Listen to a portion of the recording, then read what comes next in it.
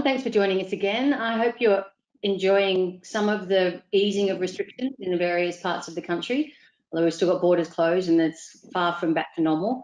So we're still continuing these weekly webinars. Today we've got a really great one, so I'm going to do a brief introduction and then hand you over to Marcus. So obviously this is ITS Australia, it's part of our webinar series. One we're doing in partnership with NTC, part of their consultation on the automated vehicle regulation work that they've been doing. And obviously ITS Australia is a member-based organisation supporting industry in the transport technology space. So the slide up next, Marcus, will show all of the members that we have currently. And I know I can see a lot of the names of people that are joining us right now and have signed on to the webinar are members. And if you're not, get in contact. Either way, get in contact. There's a lot of interesting stuff to talk about, even while we're still going through this sort of shocking current situation. So I'm going to let these guys talk because they've got a lot to go through and we've only got an hour. Marcus, why don't you take it away? Great, thanks very much, Stacey, and thanks to Stacey and ITS Australia for organising the webinar today. And also to the other speakers for giving their time. I think it's a really great panel to discuss the issues, and I'm looking forward to your questions and the discussion. Each of the panel members is going to give some introductory thoughts for about 5 minutes each, and then we'll have some discussion and a chance for the audience to ask questions. So please put your questions into the comments. It's a very interesting topic today of the future use of vehicle-generated data. Everyone loves data. Everyone loves talking about the potential and the opportunities for data in the future, but there's a range of practicalities that we actually need to work through to actually gain the benefits. And we need to understand the perspectives of manufacturers, of drivers, as well as of road agencies. So the National Transport Commission has begun a review of future opportunities for vehicle-generated data. The purpose of this is to develop policy options for government access and use of vehicle-generated data for the purposes of network operations, investment, maintenance, planning, and road safety. So transport ministers have asked us to undertake this work to look at what these potential opportunities might be. So can we use vehicle data to improve network efficiency and reduce congestion? Are there opportunities for vehicles to signal when they've broken down in order to warn other road users or to let a road manager know that they need to clear something or to manage the traffic around that site? Are there ways that we can have sensors on vehicles indicate maintenance issues on the roadway so that we can actually address those more efficiently? So all of these are opportunities for the future, but there's a lot of work to do to actually realise those. So we've got a discussion paper that's currently out for public consultation until the 3rd of July. So we'd love for people on the call to have a look at that and provide us with your feedback, either formally through a submission or get in contact with us in more informally. And coming out of that, we are planning to make recommendations to transport ministers in November of this year. And you can see a link there to the discussion paper. So what do we mean when we're actually talking about vehicle-generated data? What we're seeing, and some of the other speakers will touch on this, is that there's more and more sensors being added to vehicles and more data being collected by those vehicles. But it is up to 4 terabytes a day, which, as those who deal with data will tell you, is a lot, and much more than could ever be actually collected by the vehicle efficiently or transmitted to others. So we need to look at what's actually needed to help some of these opportunities that we've talked about. So we've defined vehicle-generated data as any data generated by the vehicle itself that is about the vehicle, the road environment, or the use of the vehicle. And so we need to think about what's different about this compared to other data sources that might be available. But in order to get to the opportunities that we've talked about, there's a range of different challenges or problems that we've got to work through. So vehicle-generated data is not currently provided to road agencies for these kind of purposes. Currently, we don't have a data access framework to actually provide the necessary trust of the data exchange systems, the standards that would underpin all of this. And so all of those elements would need to be developed in order to gain the benefits of this sort of data. And finally, we see that at the moment, the level of uptake and use of connectivity across the Australian vehicle fleet is quite low. So that may delay the benefits of gaining this data if that penetration of the fleet continues to be low. So there's a range of different challenges that we would need to work through. But as part of looking at this, we also should look at what models are actually being developed overseas. And so in particular, we're looking at the European Union and the task force, the data task force that has been set up, which is looking at a series of use cases to allow the automotive industry and governments to exchange data in order to benefit drivers and also to benefit the public. So that's just a very brief introduction to the issues and some of the challenges that we're looking at in our discussion paper. And with that, I will hand over to Ben Wilson. Good afternoon, everybody. My name is Ben Wilson. I'm Senior Product Manager for Connected Vehicle Services for AsiaPac. I work within the Global Product Management team for HERE organisation. HERE organisation is a traditional provider of mapping data to the automotive industry. We've been around since the 80s and worked on such things as some of the early navigation systems. And we've been working in that area ever since. In 2015, HERE was sold by Nokia Corporation to a consortium of automotive companies, including Daimler, Audi, BMW, Continental, Bosch, and also Intel have interests in the organisation. So we've been working closely with the automotive industry and working in this space about how to use vehicle-generated data. So if we go to the next slide, Marcus. We just probably want to start off by having a bit of a look at the data that's actually being collected out of the vehicles. And I think you saw some information there from Marcus, and I think Ben will talk a little bit more about this. But we've, in Europe, we've already commercialized some of these products working with our partners. And the type of things that we've actually been able to do is just using, the readily available information that's being collected out of the vehicle. So obviously we have GPS data that's available, but there's also a lot of other behaviours that occur within the vehicle, such as hazard lights during an accident, heavy brake pressure, ABS deployments, even information about parking and availability of parking information, and video cameras. So if we go to the next slide, I might just have a quick overview of some of the products that are commercially available today in Europe and North America, and things that we'll certainly consider releasing into the local market when we have the volume of content available. So you would all be quite familiar with real-time traffic services. These have been in the market for some time now, and we use a lot of the GPS data that we collect from vehicles to give us an understanding of what's occurring on the roads at any given time. So we process that information, that GPS data, and then we broadcast that in IP solutions available to the automotive companies. Some of the more forward-looking type products that we're looking at the moment are things like HERE hazard warnings. This uses potentially incidents that are occurring on the roads, and we're using the sensor data from the vehicle to inform us about what's actually occurring. So that might be a harsh braking alert, or it might be hazard warning lights when we have a broken down vehicle. So with this information, we can bring together some of the various different sensor information within the vehicle, and that can provide an alert to us. The information is processed in the vehicle, and then the alert is sent directly to us via the cloud, so that we can process that information and broadcast it.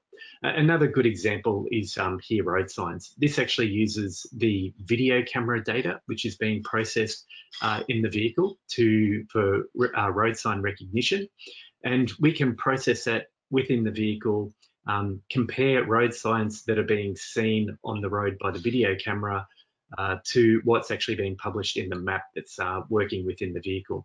And then where the vehicle sees that there's a difference between what's published in the map and what it's seeing from the video camera, an alert can be sent to us. And that helps us to keep our map fresh so that we understand exactly any changes that are occurring on the road network.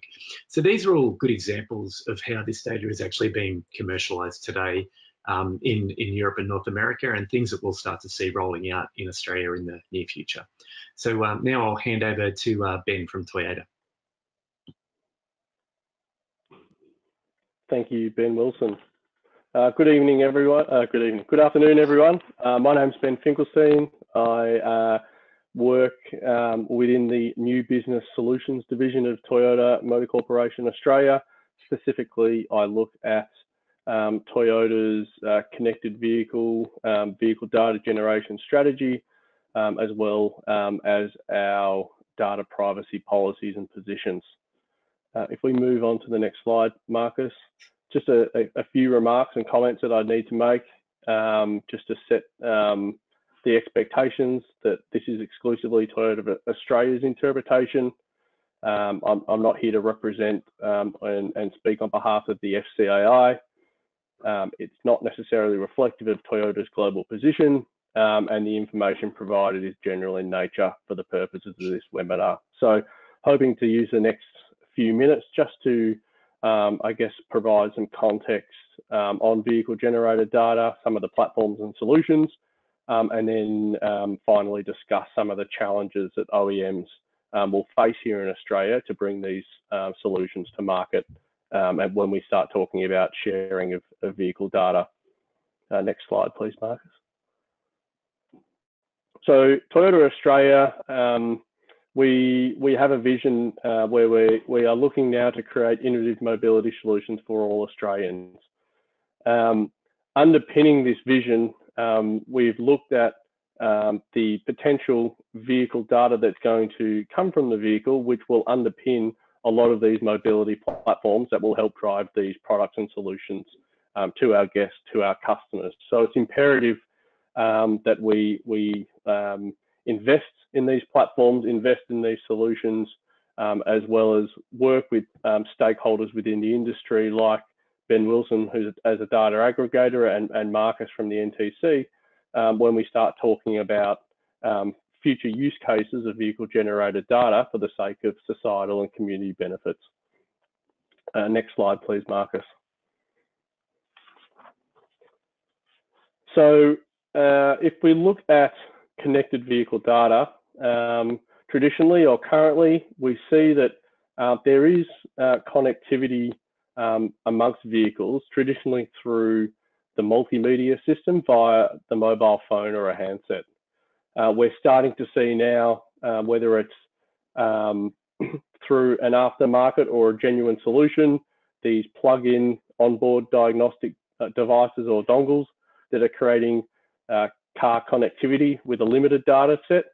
And what we are now starting to see across the Australian marketplace, which has flown in from Japan, Europe, and North America, are these embedded devices that act as a modem to start taking information that's traditionally sat within the vehicle across to the providers. Marcus, just on the next. Underpinning the connectivity, OEMs have to look at the back-end infrastructure to support the sharing of that data onto an off-board system.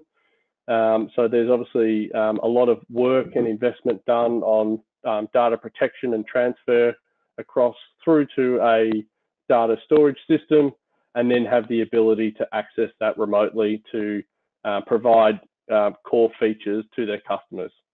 And if we just click through, Marcus, what we're seeing is some of the overall opportunities of these core features sit within three main areas of safety, security, and vehicle servicing. These are opportunities that are prevalent in the North American and the European markets, and in the future, we'll see these types of opportunities flow through to the Australian marketplace once we see the increase of saturation of connected vehicles within Australia. Marcus, we'll move on, please. I wanted to highlight some of the challenges for OEMs in this space. I know that there'll be some further discussions about this later, but the four main areas of challenge for all OEMs, firstly, is the availability of data. So vehicle generated data is obviously reliant on the vehicle being connected. If we look at the Australian marketplace, currently there's less than 1% of new vehicles that have connectivity. As vehicles or vehicle ranges roll out, there's obviously going to be a period of time in which we will see increased number of connected vehicles. Network coverage also plays a part in availability of data, as well as data retention. There's a significant cost, and we'll get to costs in holding that data, but there's obviously a period of time of which the data storage being quite high, the retention strategies become quite vital. Data quality is another challenge. With each of the different connectivity types, whether it's through a mobile phone, a plug-in dongle, or an embedded system, each of those will have different accessible signals. The granularity of the data will be different, the frequency of the collection will be different, and the data latency appearances will be different. So we need to factor those in. Customer privacy is one that has to be at the forefront. Not only do OEMs have to comply with all Australian law, particularly under the Australian Privacy Act, but we also have to consider how any vehicle-generated data is shared with any third party. We need to look at our communication and transparency with our guests or our customers. Even more so now, the concept of digital trust is at the forefront of people's minds, given where we've just landed with the COVID Safe app. And we're seeing the increasing awareness of people's willingness to share personal data. And we're also seeing the increased understanding that there needs to be a value exchange for the customer for them to provide that willingness to share the information. And finally, costs. The overall and upfront cost for an OEM to establish a connected solution is fairly significant. In order for these technologies to saturate the Australian marketplace and come through, there needs to be positive business models for OEMs to bring this technology to market. So we need to understand how the data is going to be used, the benefits of that data from a commercial and a non-commercial perspective, and we need to find positive returns on investments to keep the sustainability in this technology. So I might leave it just there, and I'll pass on now to Nicholas. Thanks, Ben. Thanks, Good Ben, afternoon, and all. I'll hand over to Nick. Right, can you hear me? I'm Yes, assuming we that's a can. yes. Yes. Marcus, can you hear me? Yeah, sorry about that. Thank you. Yes. Great. So as the slide says, I'm the manager of the automated vehicle regulation team within the Queensland Department of Transport and Main Roads. And so we're responsible for leading the Queensland Government's involvement in national AV regulatory policy reforms. This is a bit broader than just AVs, but we've retained ownership of it, both because of its future focus, but also its broad impact across TMR, as I'm sure has broad impact across lots of government agencies. I have to apologise, I don't have slides, so you're just going to have to listen to me for the next couple of minutes. But I was going to start with a couple of disclaimers myself, more personal than organisational. The first is, as a regulatory boffin, I'm sure I'm the least tech-savvy person on this call, so be kind. The next is I'm going to be unashamedly biased in looking at the future rather than necessarily being weighed down by the current state. And that's a future where we see that vehicles will be increasingly connected and automated, not without challenge, I'm sure, but one that we're really keen to focus on. And the reason I bring that context up is it allows me to be both a little ignorant and a little optimistic about what I see as that future. And so, as I said, see past some of those frustrations and barriers and look to what we need to actually do to lay some of the foundations to realise benefits, both as government, but as industry, and also obviously for the consumers as well. So in terms of future opportunities, benefits, and in particular use cases, if we're going to start looking at that level of depth, it's almost impossible to crystal ball gaze exactly what that future might be, even indeed what might be possible or needed. And believe me, we've tried, and what we've found is we just don't know at the moment. And that's okay, because we're working under an assumption, and I'm happy to be challenged on this, but there will be public value associated with the data that is generated and collected by future vehicles, so that's increasingly connected and automated. And there's two factors that lead this assumption. The first is that whilst I agree wholeheartedly with all of the challenges that Ben just identified, most, if not all of them, will be resolved in time. That is, as these vehicles are progressively deployed, there will be a reduction in the cost associated with them, an increase in the availability, an increase in the quality of the data. It might take some time, but we will slowly start to see those barriers reduced. The other, and I'm interested in the other panelists' thoughts on this when we open to a discussion, is that I believe that there'll be a sort of a dynamic shift, an incentive change between the current state and the future state in terms of the incentive and willingness for data sharing between industry and governments. And it really, at its heart, it's all about the end user. Industry's customers are government's constituents. We serve the same people. And now, but increasingly in the future, we're going to be motivated to ensure that those people get from A to B in an efficient, cost-effective way and a safe way. And this is going to necessitate the sharing of some data in time. So a crude example, but one that hopefully most will understand, is that where a vehicle's operation might depend on public infrastructure in the future, and that might be roadside connectivity locations, it might be line marking signs, digital mapping, so it could be digital as well as physical infrastructure. It might be beneficial both for industry but also the consumer to report on the status of that infrastructure to governments, and likewise it might be beneficial or will be beneficial for governments to share the status of that infrastructure back. And this will ensure that that infrastructure is maintained and that consumer or user experience is optimized as we go forward. So that's just one example. There's lots more, and the NTC's work has identified many.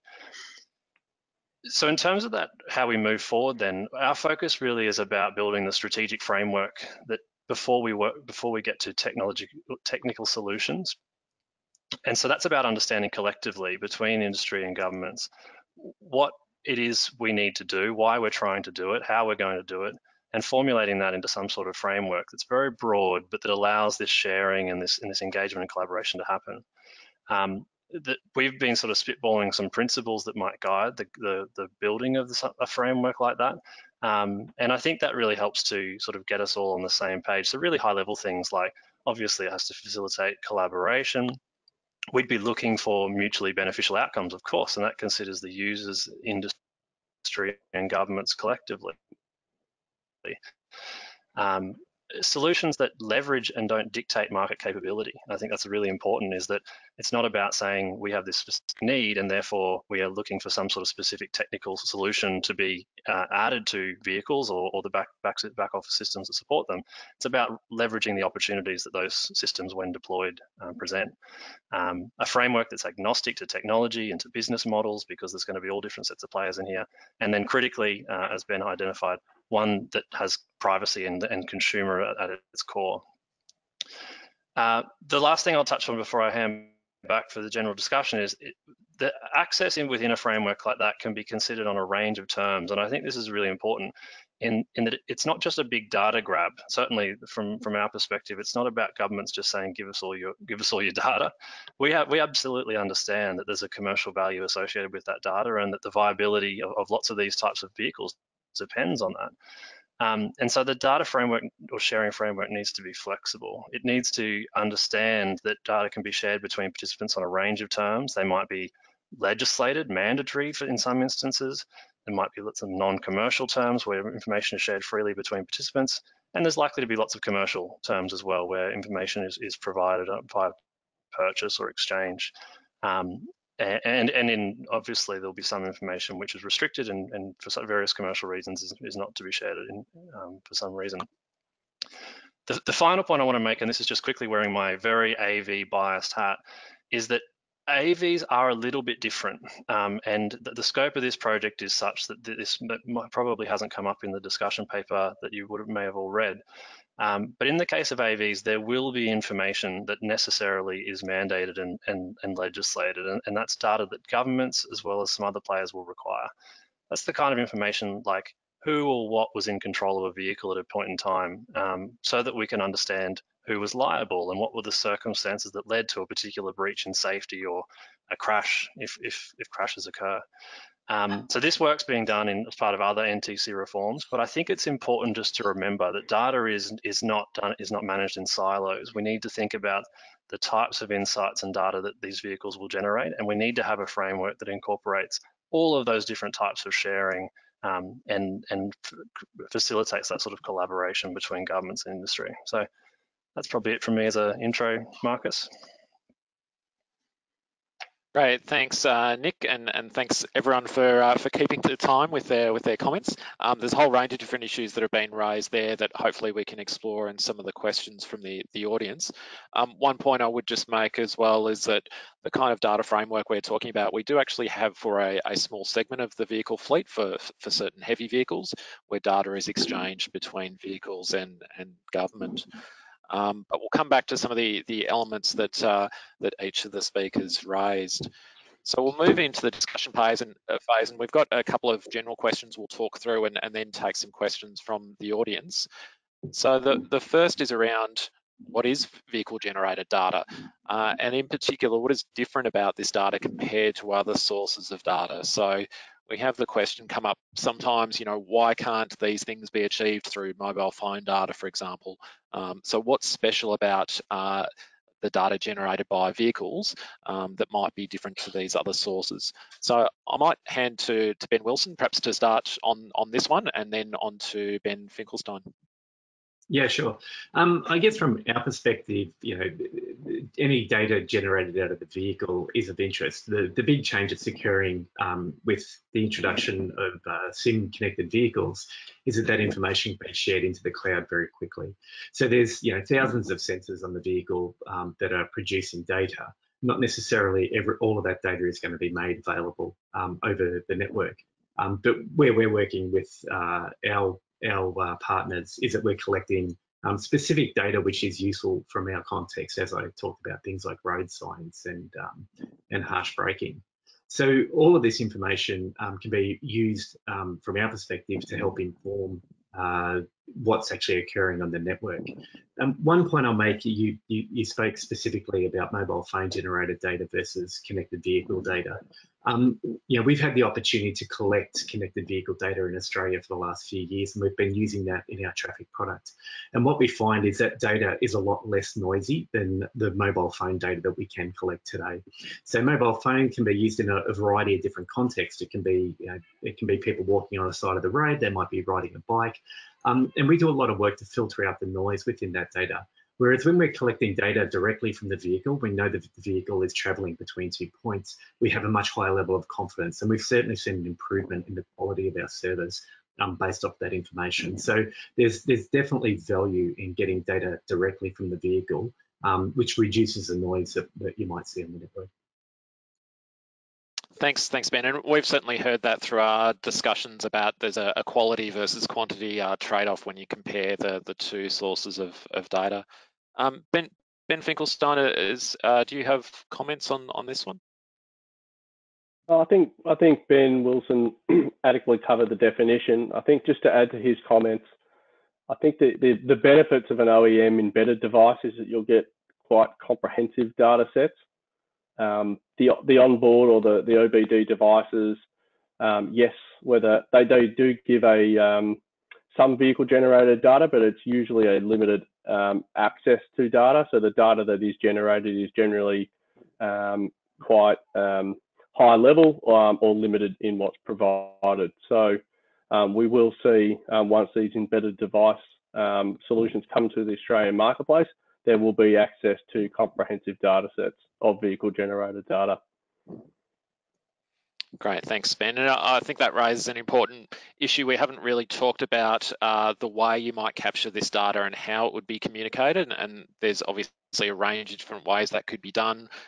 through the mobile phone, the mobile data network, whether that's waiting for 5G or earlier, or through connected vehicle and connected infrastructure technology, so direct short-range communication. But the kind of principles and challenges that we're talking about are probably similar across some of these different ways you could send across that data. Yeah, Right. I think it's important. Oh, sorry, I was just one comment, Marcus, just to sort of say that when we do talk about this connected vehicle generated data, we mainly refer to telematics data rather than, and Nicholas mentioned earlier where we started to talk about cooperative intelligence transport systems. The focus, particularly for this forum and the discussion paper, was namely that connected vehicle telematics data. Yeah.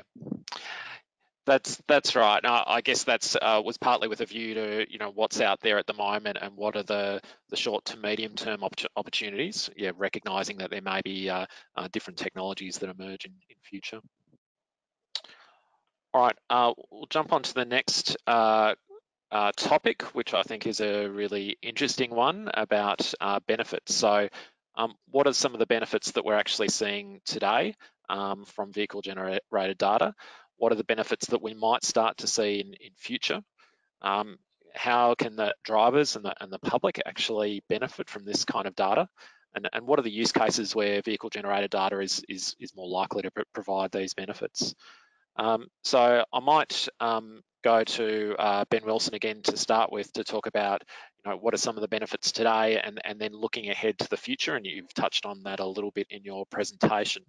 And then go to Ben Finkelstein and to Nick Mackay. So Ben Wilson, do you want to kick off?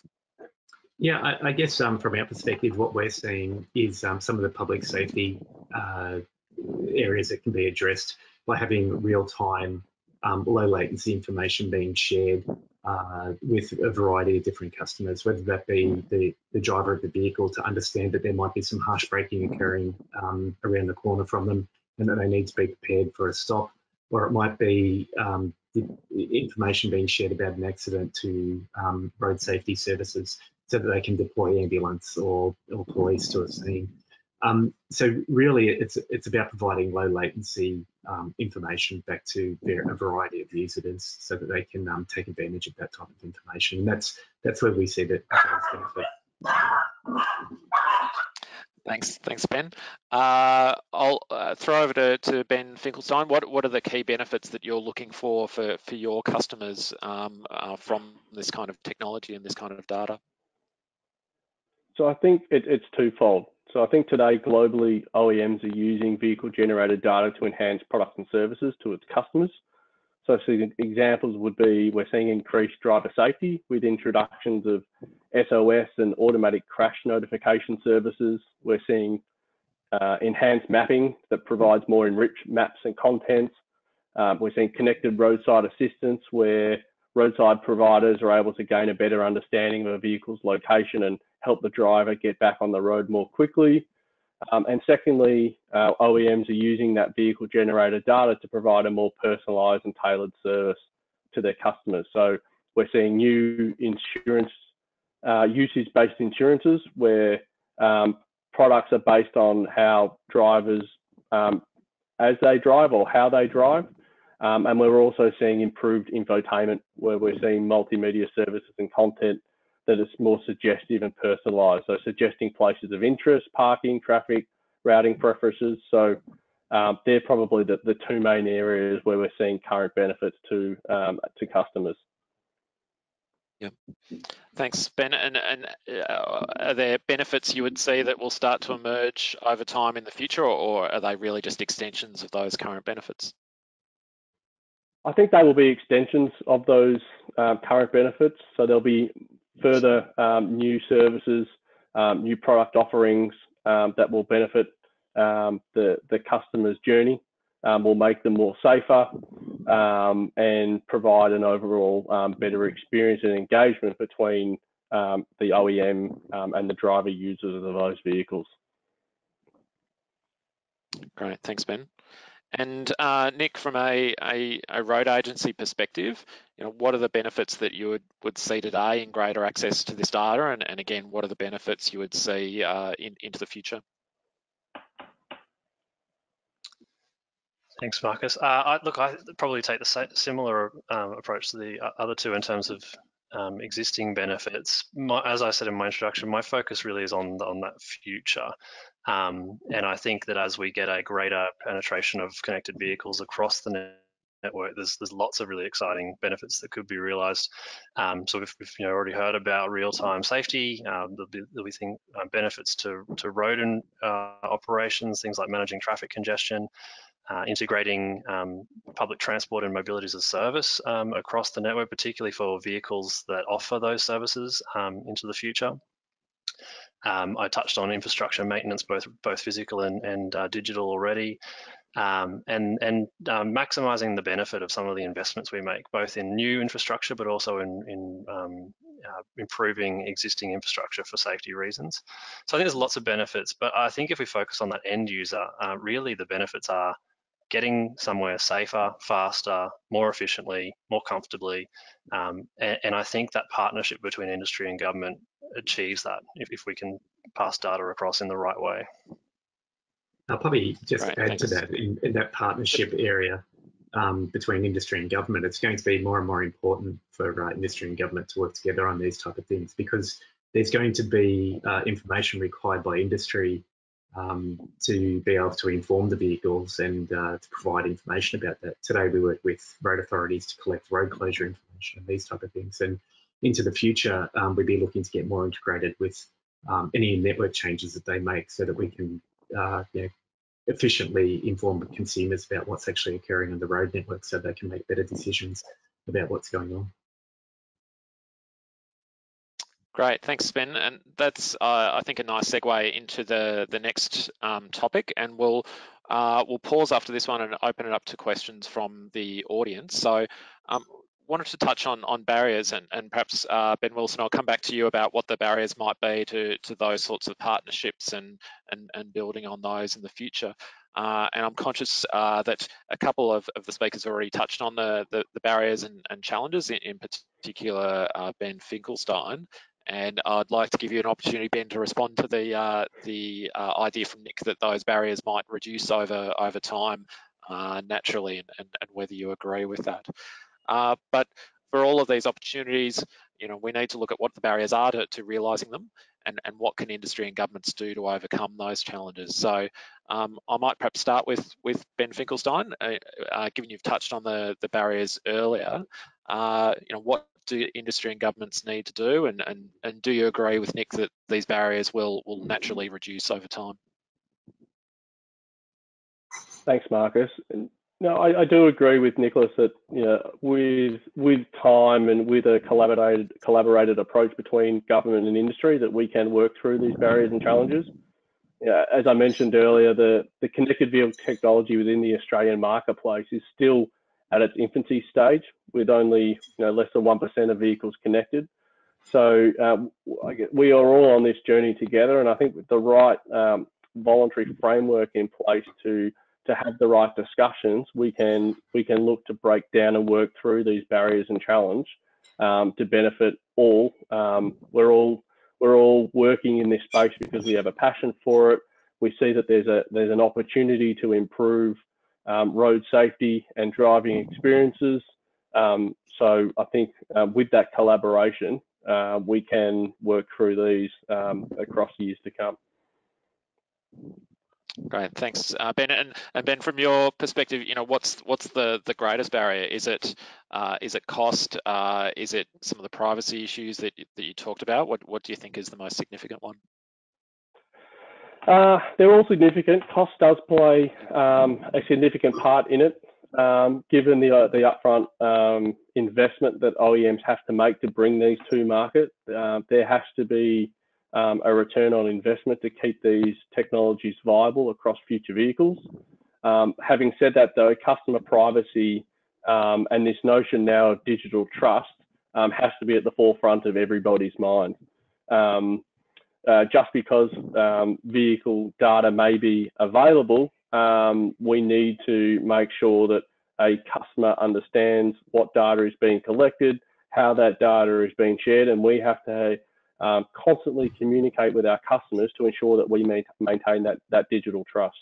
Toyota Australia is one of the most reputable brands in Australia, and we need to make sure that we keep that trust through the data governance that we put in place for ourselves for connected vehicle data.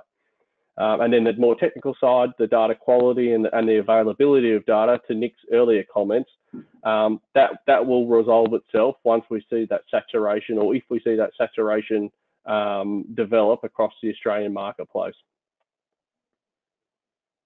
Great, thanks, Ben.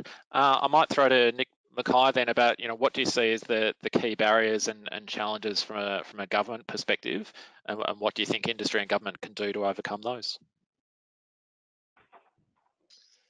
Yeah, thanks, Marcus. I think one of, if not the biggest barrier or opportunity and barrier is formalising exactly what we're doing now. This engagement between government and industry into some sort of framework, as I discussed earlier. I think the NTC should deserve some credit for the way they've approached this project, in the sense that it's been a really good collaborative journey across a number of different workshops where government and industry have sat in the same room, heard each other's perspectives and what we're trying to achieve. And I think in an informal sense, it's been great. I think the challenge now is, how do we formalise that? How do we go from this to sort of embedding that as the status quo, and so that governments both understand the opportunities that these new technologies are presenting, and where there might be opportunities for sharing and the delivering of value, but also understand the commercial opportunities that might be available, that they might be interested in as well. But then equally, industry understands some of the challenges and problems that government are increasingly having, and whether or not vehicle generated data is one way of solving that. I think to one of the points made earlier in this webinar, vehicle generated data won't be the answer, or the panacea to everything. And so within that framework, we need to have the conversations about, is this data of value for this particular use? Or are there other better ways of gaining those same insights? So yeah, I think that relationship building, formalizing that, and understanding what we're trying to achieve and how we're going to do it is really kind of the next big thing that we need to do. Great, thanks, Nick. And Ben Wilson, you talked about partnerships between industry and government. What do you see as the key challenges there, and what can industry and governments do to overcome those? I think there's probably quite a few issues from that perspective, but probably the key thing is it's really about cooperation between, from ourselves in the way that we work with government to collect data from them, to provide them with some guidance in regard to the type of data that's required, so that we can make relevant updates to our information to ensure that we can communicate that across a broad section of the community. Probably the other point that I'd touch on, going back to the earlier point, was at a local level, there's always a challenge associated with the rollout of technology into the Australian market. We tend to lag a little bit behind European and North America markets because of the size of the market here. And that's one of the points of a challenge from the local industry, is that we generally a technology taker, not a technology leader in that perspective, and that we have a community full of early adopters. We need to be pushing the OEMs to ensure that they're rolling this technology out as soon as possible. But obviously they've got their business cases that they need to justify for when they roll out this type of technology. Yep, great, thanks, Ben. All right, I'll just open it up to questions. Stacey, can I check with you whether we've got some questions and comments coming through? We certainly do. They range from the very broad to the very specific. One of the key issues identified, and you've touched on this, is with regards to privacy. I asked, you've already talked about the vital importance of that, and that digital integrity to get to customers to opt in, and COVID Safe has proven that there is a willingness for the public good to share this data. I'd ask, I think from an industry and regulator perspective, do you think that the current legislation and privacy principles broadly are enough to manage in-vehicle data collection? It's a very good question. I might perhaps throw to Ben Finkelstein first on this from a Toyota perspective. Whether you you think the current schemes are adequate, or are there issues that need to be addressed? Yeah, look, it's a question that I would like to defer to my legal counsel, but I think the Privacy Act lays the foundation for what needs to be established for data privacy frameworks. I think each OEM will need to independently formulate their own customer data privacy positions and arrangements, and ensure that vehicle generated data falls within their individual privacy notices, and it's will also be in their responsibility to make sure that they communicate these changes with their customers to again come back to that concept of digital trust. That's great. One of the very specific. Are you, Marcus? Sorry, Stacey. I'll just add from an NTC perspective. You know, we've done some work on these issues in the past, and one of the challenges is Australia, is we do have different schemes. A scheme under Commonwealth legislation for corporations and covering Commonwealth agencies, and then a variety of state-based schemes that cover state agencies and their use of data. So that does just create some complexity in this space as well. Yeah, I might just back to you, Stacey. Marcus, that we deal with a number of different automotive companies around the world, and we generally work to the highest level of privacy standard globally. So it's important from an Australian perspective that we understand that these are global companies and that we're going to be working across international standards that we need to work with, and we need to understand how they're going to fall under the umbrella of international standards. But generally, as Ben mentioned, these companies have, they take pride in their organisation's reputation and the trust that they have with consumers. So they're very conservative in the way they go about handling privacy issues. And we know that all the data that we get is de-anonymised before it's delivered to us. So there's no way that we could ever, from the data that we collect, ever identify it back to a single person. Thanks, Ben. We do hear that quickly. Sure, go Nick. I was just going to say quickly, Marcus, I think the last point that Ben made is really relevant around just considering when we're talking about privacy, where personal information or sensitive information is actually required. In lots of the use cases and in delivering lots of the benefits we've discussed today, you probably don't actually need data that identifies an individual, and insight level de-identified data is probably sufficient. Just to Stacey's original question in terms of the appropriateness of the existing privacy frameworks, broadly they're probably okay, but where they fall down is where governments might need information. So that sort of mandatory category I spoke about in my introduction, and that's where we will need additional access provisions, and those provisions will need to be weighed up against privacy implications and have appropriate protections built into them, so that the privacy framework expands as the technology does and the task does. Okay. Thanks, Nick. All right, back to you, Stacey. You mentioned the cross-border issues, Marcus, and the complexity as an age-old question when we're talking about these changes. Is there any thought to the organisation that might be responsible for harmonising data types of data collection and management across the country and internationally? There certainly has been some thought about that. I don't think there's any clear conclusions at this stage, and I'll open it up for others. But we understand there's a lot of debate in Europe about the model, and is the data being generated from the vehicle being sent directly to government? Is it being sent to a cloud controlled by an automotive manufacturer or to a third-party provider like a HERE or other data aggregators, or some kind of mix of the above? So that all of that will have significant implications for privacy and for security and those sorts of issues. But I guess at this stage it's an issue we're aware of, but there's no kind of conclusions at this point. But I'll open it up. Others, perhaps Ben Wilson, do you want to talk to that point? It's probably a difficult one to talk to in any great detail.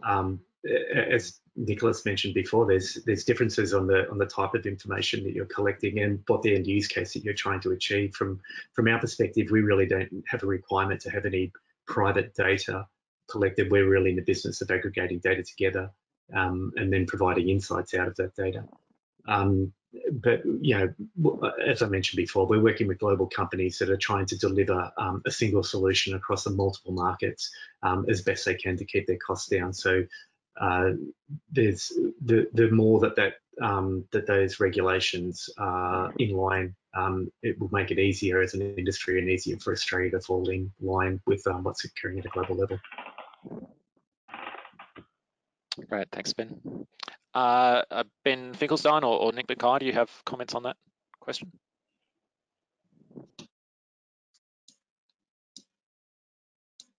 Ben, no? Nope. All right. Oh, sorry, Nick, I was waiting for you. Go first. All right, Nick, do you want to jump in? I'm just not specifically. Yep. All right, thanks. Ben? No, I think it's been adequately covered by Ben Wilson. Great, thank you. All right, Stacey, I'll go back to you. Yeah, there's reference to the European Data Task Force and whether you're looking to that. I know that after the consultations you've been running, I thought I'd ask you, Marcus, to reference what you're working with regards to the European work. Sure. So as I mentioned earlier, we're looking this as a potential model, and as Ben Wilson and others have mentioned, there's a strong desire from industry to follow international standards and international models that are being developed. It's certainly not a final model at this stage. It's more of a proof of concept, but it's an interesting one for us to track here in Australia as to how automotive manufacturers could agree to, through a memorandum of understanding, to share information on a reciprocal basis with governments, so they do get data back in return, and how that model might work, and the kinds of use cases that they are focused on. So they've got a short list of 8 use cases that they are working through, which is things like when the electronic stability control is triggered in a vehicle, that information and the location of it is communicated across, because that may indicate a spillage or ice on the road or some of these kind of issues that could be a safety risk. So we're not saying we have to follow that model, but it's an interesting one for Australia to look at, given we generally follow European standards with our vehicles. But are there any other comments on that European model? Perhaps Ben Wilson from you? Yeah, that's one that he's been working with some of the OEMs in the European market, and I've been speaking to my European colleagues about the role that we play there. But fundamentally, the role is as an aggregator to collect data and act as a neutral server where the data can be accessed by government parties and therefore protect the privacy of the vehicles involved and ensure that it's only being released as per requirement. There's certainly different models are going to emerge. From our perspective, we're interested to understand and work with government on the best way that we can play an important role within that and ensure that we're meeting those requirements. Great, thanks, Ben. Stacey, there are other questions you've got there or comments? There are. Nick, if you don't mind, I've got one specifically for you as regulation boffin. This is a question with regards to, given that the state transport agencies have both the planning and regulatory power, is that lack of separation perhaps a barrier to data sharing? So I'm interpreting this as a concern that data gathered for one purpose, such as planning, might be used for another purpose, such as compliance and enforcement. So if that's what the issue is, then I think that is a key one, that it needs to be clear when any data is gathered, the purpose for which it's being used. I think as Nick alluded to earlier, there's probably a lot of opportunities there where you don't actually need to identify individuals and have personal information. So that does help alleviate some of those concerns. But Nick, is there anything you would add to that topic? only thing I'd add as a regulatory boffin is that the legislation will where information is needed that is identifying will provide and will need to provide for the exact terms in which it can be used and for what purposes. So this is the way our privacy framework is structured, is it allows us to collect information for a variety of reasons, and typically for the primary for a sole purpose. So yeah, I think that we will need to work through those issues in time, and there'll be lots of great things that we can do that don't require personal information. But as I said before, particularly in relation to automated vehicles where there's some liability issues, we will need personal information, and there will be appropriate protections to ensure that's used as per its intent. I think something that comes up a lot is... Sorry, I was just going to, if I could add to... Could I just add one comment to Nicholas and Marcus's comments earlier around de-identified data? I think it's also worth noting from an OEM perspective, within their data privacy positions and arrangements, regardless of whether the vehicle generated data is personally identifiable information or de-identified aggregated data, there may be positions where an OEM will choose to take a stance above and beyond what's required under Australian law. So, for example, under the Australian Privacy Act, for primary purpose, we must notify the customer of what the intended use of that information is.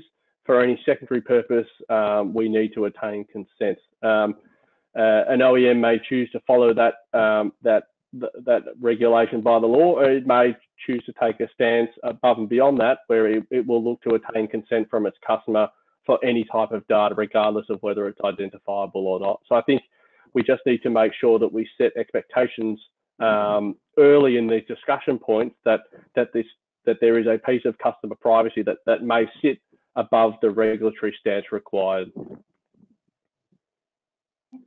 Great, thanks for that, Ben. Sorry, Stacey, you were jumping in there as well? I was, but I've just noticed we've only got a few minutes left, and I think there's some calls to action that you might want to direct people to engage with your consultation. So I might hand over to you to wrap that up, and I'll say goodbye to everyone. Great, thanks, Stacey.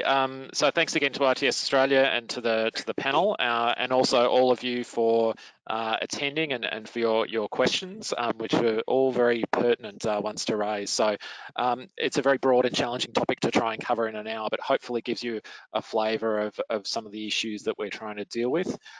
We would really appreciate feedback through our consultation process, either directly through to the NTC, to myself, or through a formal submission.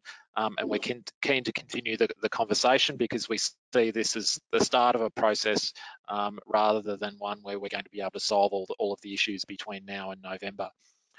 So please do continue to contribute to the conversation, so that as a country we can gain the benefits of this kind of data and technology as it comes to the market, and improve the road safety, congestion and other outcomes for our road transport system. So thank you again to everyone for participating today, and do please feel free to reach out and get in touch. Back to you, Stacey, if there's anything final you want to mention. Thanks. Well, we do have a lot of questions that I'll send across to you, and if you could take them on notice, that would be great, or at least feed them into your consultation process. Next week, we'll have Minister Bailey coming to give us an update on what's happening in Queensland. So hopefully you'll be able to join us, and also Susan Harris, our CEO, will be updating us on what's happening in ITS Australia and globally. I think a lot of you will have seen that understandably, the ITS World Congress has been cancelled in LA.